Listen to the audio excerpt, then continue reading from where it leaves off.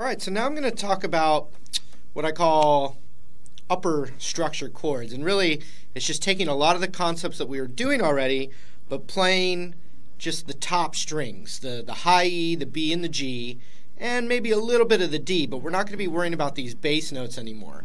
They really come in handy, and they're awesome when you're playing in a band because other instruments, typically, especially bass, are covering this lower register. So it's better not even to play it anyway, so you're not getting in their way, and there's more space, and it just sounds better in an ensemble kind of setting. So the first one I'm going to talk about is the vibe that comes from this bar chord that we've been doing so much of. So if I took an A major bar chord, and like I said, we want to forget about the low E and the A, we're left with this, which you can kind of think of as like an F chord. So I'm playing the 7 on the D, the 6 on the G, the 5 on the B, and the 5 on the high E. So that's an A major. Well, you know, you see guys like John Mayer, just one of a million examples. Everyone got it from Hendrix, but you know, you got your thumb over the bass note if you want. But we're not even going to worry about that right now. We're just going to do this chord right here. Okay? And there's lots we can do.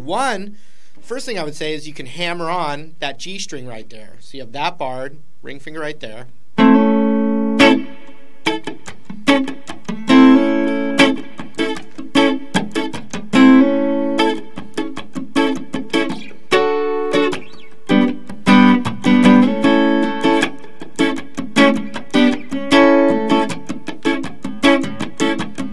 And even just that vibe that I was doing right there is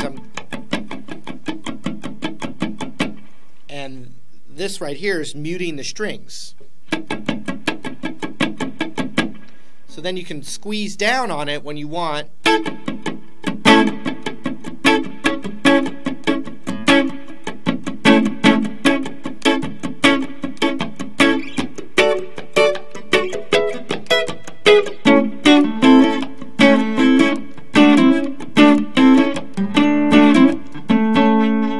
The next thing was what I just did, was taking your ring finger and barring the G and the B and then hammering.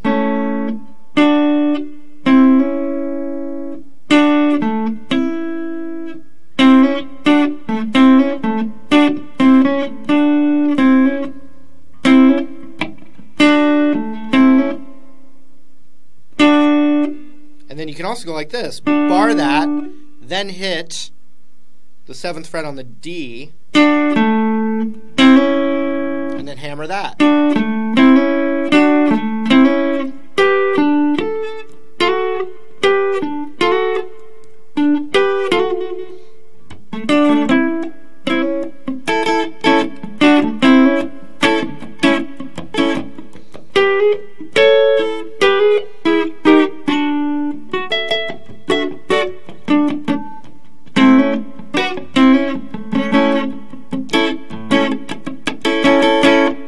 What I tend to do is when I'm playing this F shape, I actually don't even play the D string. I play those, and then when I'll get my ring finger down,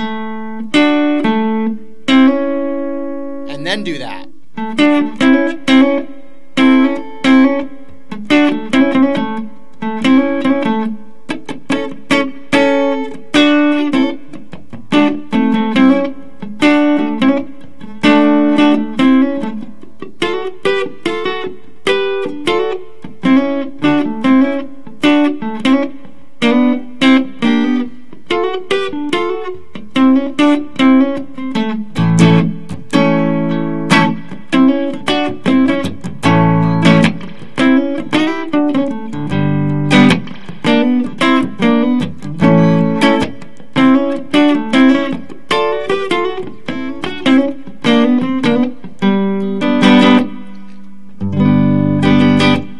Okay, so far, that's kind of just more or less a major chord, not necessarily a bluesy dominant chord, although it's implied a little bit.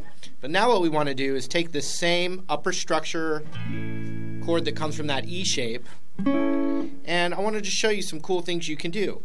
One, you can play it this way, where you put your ring finger a whole step up from the root. So if we're playing A major right now like this, if we had our ring finger right there,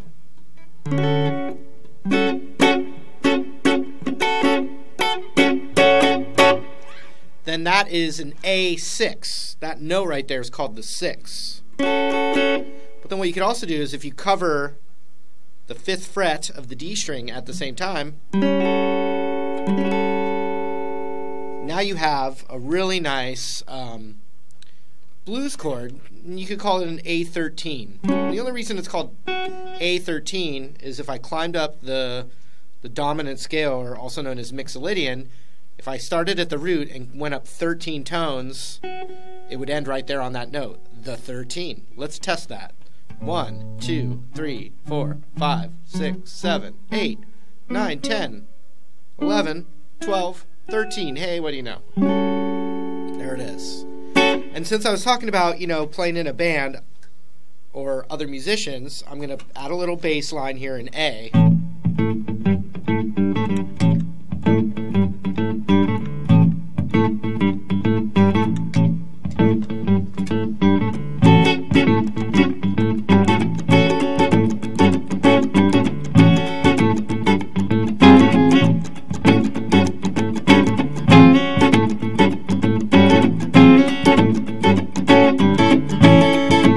Do that one, you still do that, you do this.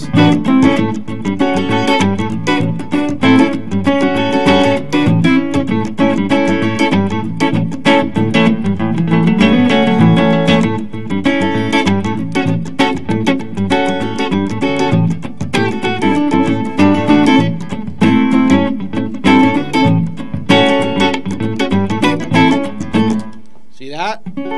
Beautiful chord right there. Secret weapon chord, people. Secret weapon chord. Okay, now though, you can add this one instead, which gives you an A7, which is that 8th fret on the B string right there with this little cluster.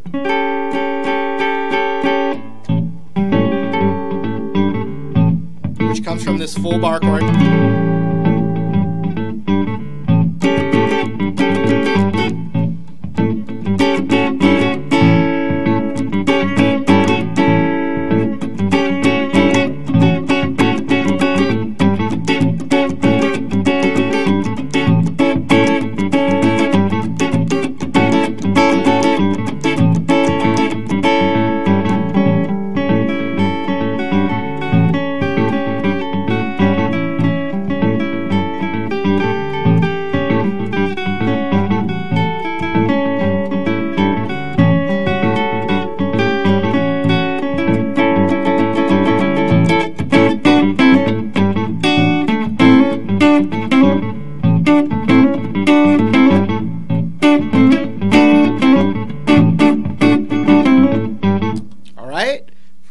Pretty good. So another thing, and this is something we did way earlier, hopefully you still remember, it was when I took the D7 chord and moved it up to an E7. We're going to do that now with that same A groove, and we're going to combine it with these other concepts.